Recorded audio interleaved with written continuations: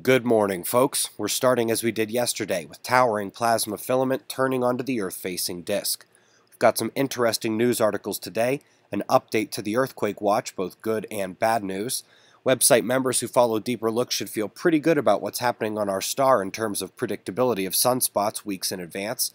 But first, let's come to spaceweathernews.com, and the last day on our star was very quiet. Coronal holes, plasma filaments, still taking the top spots to watch. The southeast incoming had a surface surge this morning that also probably won't be producing anything for our planet. Looking at the solar wind shows some denser waves this morning, but with lessened speed. Any disruptions would be moderate at worst, but we expect a bigger impact towards this weekend from the solar wind spewing out of this Earth-facing coronal hole system. The good news is that our quake watch from it began slowly, more unusual locations upticking in a mid-magnitude swarm up and down South America. They are likely the ones to start the slow rise of earthquakes due to the twin Earth spots straddling the landmass. Neither over a fault just yet, but they're moving. So while we luckily started slowly, the bad news with the quake uptick on our doorstep is that it may not just be 6 magnitudes. In addition to the Earth-facing coronal hole system, we've got a major surge in heliospheric energy with a rise in sunspot activity. They are now popping up across our star, and although they have failed to get active thus far, no real flaring, just a slight uptick rise, we are beginning to see magnetic complexity born and spreading among these young and undersized active regions. Beta polarity with delta potential at 3 locations if we get some morphing.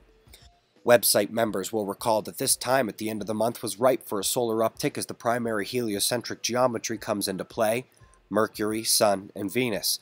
The sunspots are indeed surging after that last big one departed, as seen as the dip down and rise back up in our coverage app testing here. Sunspot number itself on fire as well. The peak should come imminently, so while the first day of the earthquake watch was modest, the peak may go higher than I expected. Let's run through the top stories. First, German nuclear plant discovered to be full of computer viruses. Current stopgap is to keep the system unplugged from the internet, which is like duct tape on a gunshot wound. Apparently, Earth is getting greener. Much greener. I once thought my biology professor was crazy for saying Earth had been approaching a dangerously low level of CO2 for plants before the Industrial Revolution, but I've since heard it from NASA folks as well, and this study seems to show what the plants are really asking for. Lots of observers also take an interest in social elements of the alternative media world, like finding out the truth about all these chemicals that weren't properly tested. Turns out, regulators are ready to fight back a bit. Despite the revolving door between government and companies like Monsanto and DuPont, it appears at least a few of them are saying no more. Weather got a bit rough in the United States last night, but not so rough as it could have been. Hail and flooding were more of a story than tornado events, and we're very thankful for that. Eyes open for those in tonight's storm zones, as that same lucky streak can't be guaranteed again tonight. Across the pond, the major story is the wind drive around the low, driving Arctic air down for a winter reminder for much of the area. Top center here, you see an Earth spot crossing the subduction zone near Japan. Not a typhoon, but don't tell that to the precipitation totals. They don't care. Down under, they're still watching that Antarctic low reaching up towards land there. It begins to crest over them tonight and into tomorrow.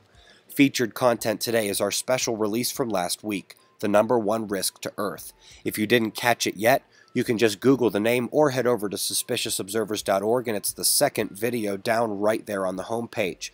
Got shots of our star to close. It's 4:15 a.m. in the new Valley of the Sun. Eyes open, no fear. Be safe, everyone.